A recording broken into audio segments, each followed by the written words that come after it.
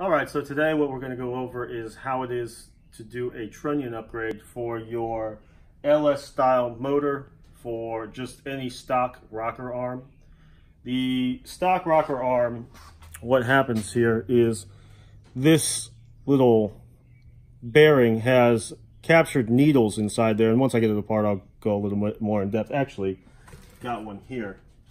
So it's basically a cup. And what a lot of people will find is that over time, this cage will fail and these needles will actually start to come out into the motor, and then you'll have little bits of metal in your motor. Now it is two pieces, so that's how that works, and it allows for the rocker to function. So in order to upgrade these, there are companies such as BTR is what we'll be using today. This is the BTR version 2 Trunnion upgrade kit. But what we're doing here is we gotta take this portion out first so that we can put the upgraded trunnions in, and then it'll look like this. It'll have a C-clip and then a washer, but then the needles are actually trapped and captured inside that cage to where if any of this unit failed, they couldn't just come out and go into the motor. So we have a press here that we're going to use to take this one apart. It's not really necessary to have a press, but it does make things easier. We've got a 24mm socket, and then we're also using just any really small socket that'll fit inside the crevice there to press down on this bearing cage to push it out of place. But the lower socket does need to be big enough to where this portion here can fall right out. So what we're going to go ahead and do is set this in the press and press the old bearing out. So there is a landing here on this side of that rocker arm that we're going to set on the socket here just to keep it flat. Go ahead, send our press up there, and then we're going to take the socket, set it down on there flat, and it doesn't take a ton of pressure. I'm just going to get that started there like that, and then you'll feel it start to push. I'm going to get the handle out for this, and then you'll notice it just slides down through. And this is why it's important to have a socket large enough for the trunnion to sit down in, because it just pops like that. Go ahead and let this go back up here. And now that trunnion is done.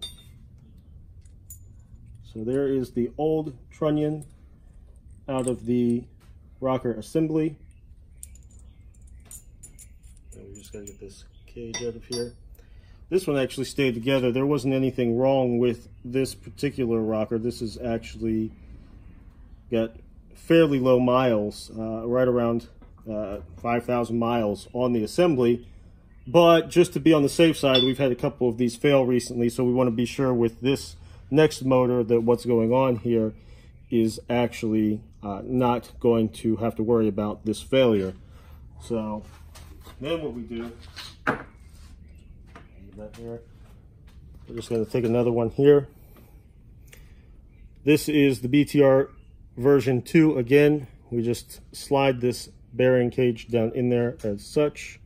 There are letters on there, so we've been facing the letters out. And then what we do is we're stacking our plates. And the kit actually did come with a set of hardened washers. So what we've been doing here today is just setting them down like that.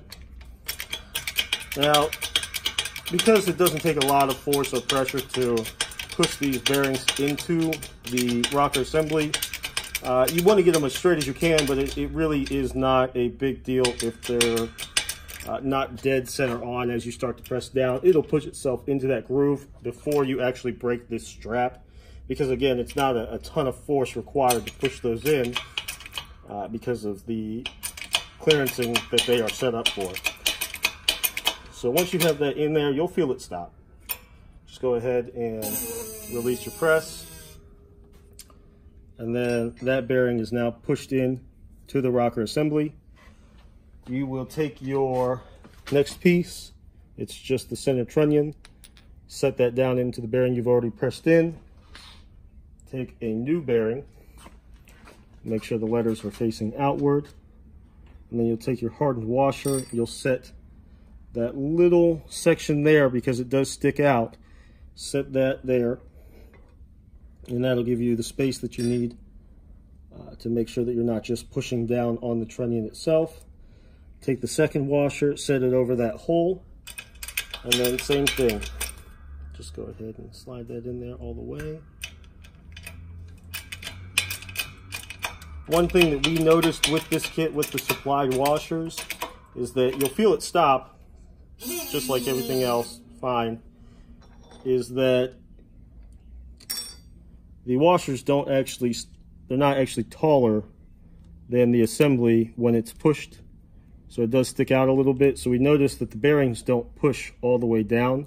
We did try and use a little bit of a thicker washer to get rid of that. It really didn't make a difference. They didn't go down any further. So then what you'll do is you'll take the supplied washer, and you will need a set of snap ring pliers. I mean, I guess you could try and do this with a hammer and a screwdriver. I wouldn't suggest it. You will lose these snap rings here. I'll try and get this here. Just open that up, and there is a channel or a groove on that trunnion. Open it up enough, and you can see it sits inside that groove. This is a better area. It's just that black groove goes all the way around. We'll take our washer, stick it on there like that.